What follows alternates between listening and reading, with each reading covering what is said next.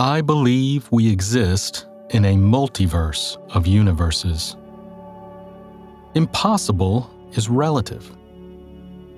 I agree, along with Carl Sagan, that we should eventually become a two-planet species.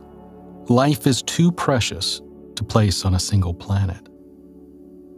There are dangers, but only dangers if people don't understand where technology is taking us.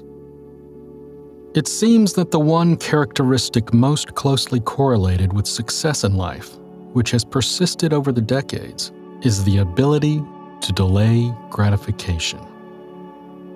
I would like to believe that crop circles are evidence of visitation, but there have been too many people who have admitted to creating these crop circles, and too many people who have shown how to make one on TV programs. So I have my doubts. All kids are born genius, but are crushed by society. If you want to see a black hole tonight just look in the direction of Sagittarius, the constellation. That's the center of the Milky Way galaxy, and there's a raging black hole at the very center of that constellation that holds the galaxy together. Science is definitely part of America's infrastructure, the engine of prosperity, and yet science is given almost no visibility in the media. In the future, the internet might become a brain net where we send memories, feelings, and sensations. The brain weighs only 3 pounds, yet it is the most complex object in the solar system. Global warming is actually a misnomer. It should be global extremes and global swings because as you add more energy into the atmosphere, it sloshes around.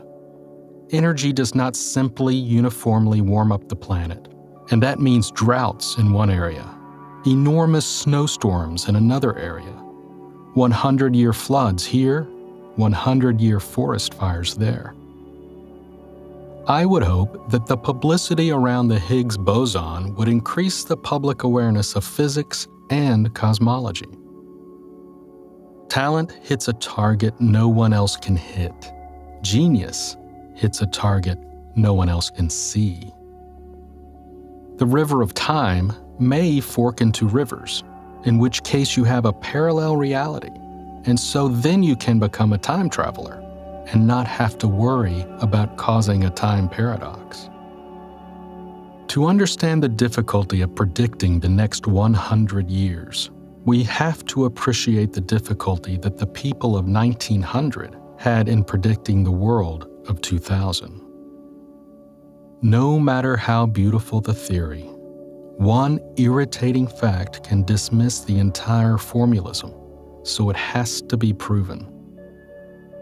In science, nothing is ever 100% proven. Intelligence seems to be correlated with the complexity with which we can simulate future events. Some people seek meaning in life through personal gain, through personal relationship, or through personal experiences. However, it seems to me that being blessed with the intellect to divine the ultimate secrets of nature gives meaning enough to life. When we're born, we want to know why the stars shine. We want to know why the sun rises.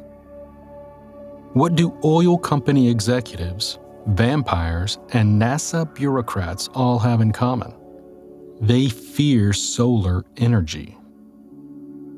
If you could meet your grandkids as elderly citizens in the year 2100, you would view them as being basically Greek gods. That's where we're headed. Physicists are made of atoms. A physicist is an attempt by an atom to understand itself. I'm not a science fiction writer. I'm a physicist. These are scientists who are making the future in their laboratories. If you take a look at the most fantastic schemes that are considered impossible, teleportation, warp drive, parallel universes, other dimensions, artificial intelligence, ray guns, you realize that they can be possible if we advance technology a little bit. We have to realize that science is a double-edged sword. One edge of the sword can cut against poverty, illness, disease, and give us more democracies. And democracies never war with other democracies. But the other side of the sword could give us nuclear proliferation, biogerms, and even forces of darkness. It's pointless to have a nice, clean desk because it means you're not doing anything. In the future, I can imagine that we will genetically modify ourselves using the genes that have doubled our lifespan since we were chimpanzees.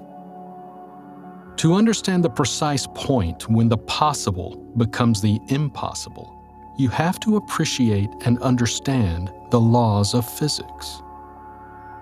Once confined to fantasy and science fiction, time travel is now simply an engineering problem. When you come up with a theory, you fall in love with the beauty, the simplicity, and elegance of it. But then you have to get a sheet of paper and a pencil and crack out all the details, hundreds and hundreds of pages, because you have to prove it. Math is discovered. To be invented requires an inventor, but math exists outside of humanity. But ultimately, the laws of the universe will be reduced down to a single equation, perhaps no more than 1 inch long, but leaves the final question: where did that 1 inch equation come from? Time travel and teleportation will have to wait. It may take centuries to master these technologies. 1 in 200 stars has habitable Earth-like planets surrounding it in the galaxy. 500 million stars have Earth-like planets going around them. That's huge, 500 million. So when we look at the night sky, it makes sense that someone is looking back at us. No one knows who wrote the laws of physics or where they come from. Science is based on testable, reproducible evidence. And so far, we cannot test the universe before the Big Bang. In some sense, gravity does not exist. What moves the planets and the stars is the distortion of space and time. The universe is a symphony of strings, and the mind of God that Einstein eloquently wrote about for 30 years would be cosmic music resonating through 11-dimensional hyperspace. Global warming is controversial, of course, but the controversy is mainly over whether human activity is driving it. Scientific revolutions, almost by definition, defy common sense. For those who believe, no explanation is necessary.